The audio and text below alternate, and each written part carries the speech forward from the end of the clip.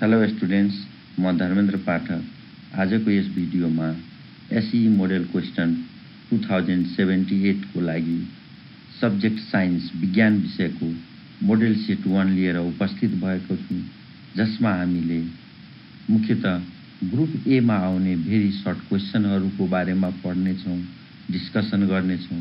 तपाईहरू कपी लिएर नोट गर्नुहोला र राम्रो लागेमा प्रतिक्रिया दिनुहोला, जसले गर्दा आगामी दिनहरूमा यसै सेटका ग्रुप बी, सी, डी सबै सँगालेर अर्को भिडियो लिएर उपस्थित हुनेछु र तपाईहरूलाई एसई तयारी गर्न यस्तै अनेक थरीका सेटहरूको सोलुसन लिएर उपस्थित हुनेछु, जसमा मुख्यतः आजको यस भिडियोमा सबै क्वेसनहरूको एन्सर इङ्ग्लिस मिडियममा तयार पारिएको छ। यदि तपाईहरूले रुचाउनु भयो भने यस्तै इङ्ग्लिस र नेपाली मिडियम दुवैमा उपलब्ध गराउनेछु। सबभन्दा पहिला ग्रुप 1 हेरौँ, जसमा 15 वटा भेरी सर्ट क्वेसनहरू हुन्छन्। प्रत्येक क्वेसन 1 मार्क्सको। सबभन्दा पहिला ग्रुप 1 को ए नम्बर क्वेसन हेरौँ।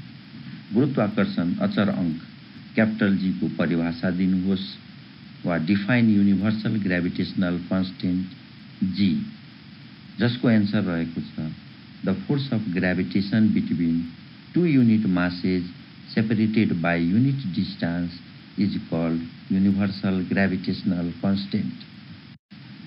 नेक्स्ट क्वेसन रहेको छ पास्कलको नियम लेख्नुहोस् र यसमा आधारित कुनै एक उपकरणको नाम उल्लेख गर्नुहोस्। State Pascal's law and name any one instrument based on it, जसको एन्सर रहेको छ when force applied at a point on liquid enclosed in vessels, then it transmits equal pressure in all directions. Instrument based on Pascal's law is hydraulic press. त्यस्तै question number C रहेको छ पुनः उत्पादन समयको आधारमा ऊर्जाका स्रोत कति प्रकारका हुन्छन्, नाम लेख्नुहोस्। What are the types of energy sources based on time of replacement? Write down their names. जसको एन्सर रहेको छ on the basis of time of replacement, energy sources are of two types, renewable sources and non-renewable sources. त्यस्तै D नम्बरको question रहेको छ अदूरदृष्टि भनेको के हो? What is short-sightedness? जसको एन्सर रहेको छ the defect of vision in which near object seen but unable to see far objects clearly is called short sightedness. त्यस्तै अर्को क्वेसन रहेको छ क्वेसन नम्बर ई, एक युनिट विद्युतको परिभाषा दिनुहोस्। डिफाइन 1 युनिट इलेक्ट्रिसिटी, जसको एन्सर रहेको छ electricity consumed by electric load of 1 kilowatt in 1 hour is called 1 unit. अर्को क्वेसन रहेको छ आधुनिक पेरियोडिक तालिकाको नियम लेख्नुहोस्। स्टेट मोडर्न पेरियोडिक ल, जसको एन्सर रहेको छ physical and chemical properties of elements are periodic function to there atomic number.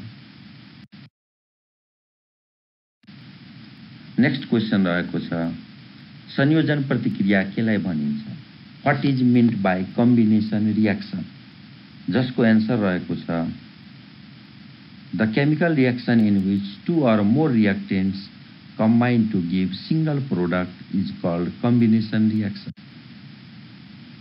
अर्को क्वेसन रहेको छ एच नम्बर, अनुसूत्र सहित दुईवटा क्षारहरूको नाम लेख्नुहोस्। Name any two bases with molecular formula, जसको एन्सर रहेको छ two bases are sodium hydroxide NaOH and calcium oxide CaO. अर्को क्वेसन रहेको छ आई नम्बर, बक्साइट धाउबाट कुन धातु निकाल्न सकिन्छ? Which metal is obtained from bauxite ore? जसको एन्सर रहेको छ aluminium can be obtained from bauxite ore. त्यस्तै अर्को क्वेसन रहेको छ जे नम्बर, लिङ्ग निर्धारण भनेको के हो? What is sex determination? जसको एन्सर रहेको छ the process of determining sex of offspring produced in sexual reproduction is called sex determination. अर्को क्वेसन रहेको छ के नम्बर हार्मोन भनेको के हो, व्हाट इज हार्मोन, जसको एन्सर रहेको छ secretion of endocrine glands are called hormone, example growth hormone GH. त्यस्तै अर्को क्वेसन रहेको छ एल नम्बर क्रोमोजोमल डिसअर्डर भनेको के हो, व्हाट इज क्रोमोजोमल डिसअर्डर, जसको एन्सर रहेको छ disorder caused by change in number of अटोसोम्स और sex chromosome is called chromosomal disorder. त्यस्तै अर्को क्वेसन रहेको छ एम नम्बर मल्टिपल फिजनबाट प्रजनन गर्ने कुनै दुईवटा जीवहरूको नाम लेख्नुहोस्। Name any two अर्गेनिजम which are रिप्रोड्युस्ड by multiple fission, जसको एन्सर रहेको छ अर्गेनिजम रिप्रोड्युस्ड by multiple fission are amoeba and पारामेसियम।